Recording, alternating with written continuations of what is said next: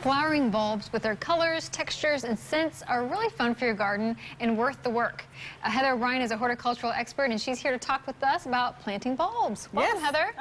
Good to be back. Yes, it's good to be back. Or good to have you back. Thank you. I've been here. So we're talking a little bit about, there's a wide variety of bulbs. So let's talk a little bit about those.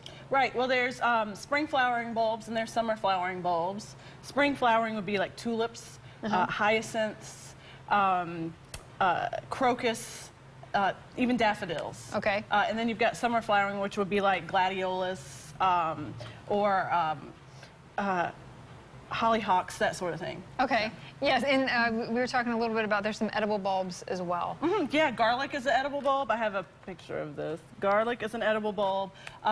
Onions are actually edible bulbs. There's quite a lot of them. Shallots, that sort of thing, are all bulbs that you plant and eat. Yes, and they're fun to eat. And I told you before, I think I have a black thumb. I'm not a very good gardener. But I read your article in the Roanoke Times about the bulbs, and one thing I didn't realize is you can plant these and get years and years and years of life out of them. Right. Talk a little bit about that. Sure.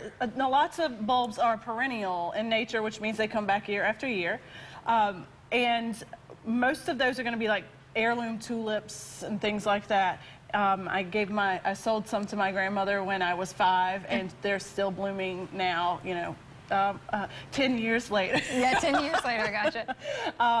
And I did not realize, that was a very interesting article that you wrote, and I did not realize that they could, that's really kind of a neat gift, actually, to give somebody. It's the gift that keeps on giving every year, and right. Remember. And she wants to give me some now, so I'll be able to plant them and continue that little tradition. Yeah. So it's great. There are some tulips that will continue to bloom year after year. There are some that you need to dig up and overwinter and replant the following fall. Okay, so you just have to remember that. So when you're choosing a bulb, what do you need to look for, especially here in Roanoke? Right, you want to look for ones that are in our zone, which we're zone 7. Some of the higher areas can dip into zone 6 a lot. Make sure that the color goes well with your landscape.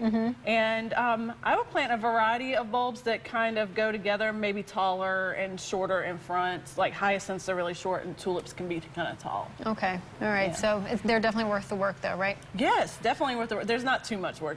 Yeah, it doesn't sound like it. Just digging, planting, maybe digging back up. Oh, well, you sound like a successful gardener. Yeah. Anyways, but you can find more about Heather on her Facebook page. Go to Facebook and search for HHO Hort Consult, and Heather's going to let you even give her a call with your questions. Your telephone number is 583-6396. Heather, thank you so much for coming in. You always offer helpful tips. Thanks. I always love it. All right. We'll be right back.